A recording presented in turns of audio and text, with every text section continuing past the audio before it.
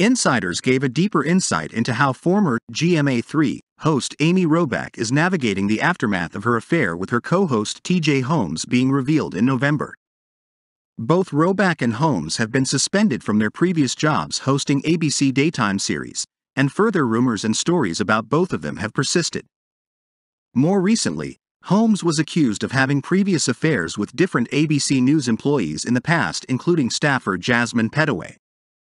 According to unnamed sources, these recent revelations took Robach by surprise.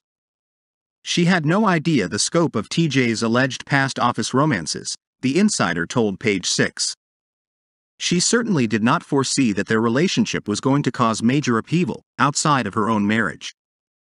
However, another source argued that Robach was not blindsided by the reports on Holmes' past affairs, claiming that Holmes had been upfront about his relationships while with her.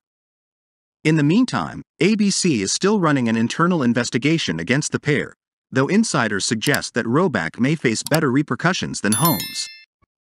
They have not been terminated yet, but I don't expect TJ to be on again, the insider reported.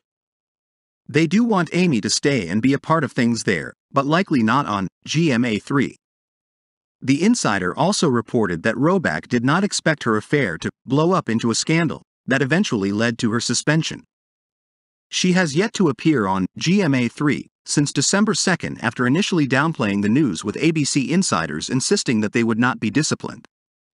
Elsewhere, the Daily Mail spotted Robach and Holmes on Monday at a New York City pub, though the two reportedly went to great pains to avoid being seen together. Prior to this latest routing, the pair ordinarily appeared together. An insider told Fox News Digital on Monday that ABC News president Kim Godwin has come under fire for this scandal, claiming that it has spiraled primarily due to the president being incompetent. All you hear now about this once mighty institution is sordid sex scandal after scandal, the insider told Fox. Bob Iger needs to make a change immediately and pull ABC News out of the gutter.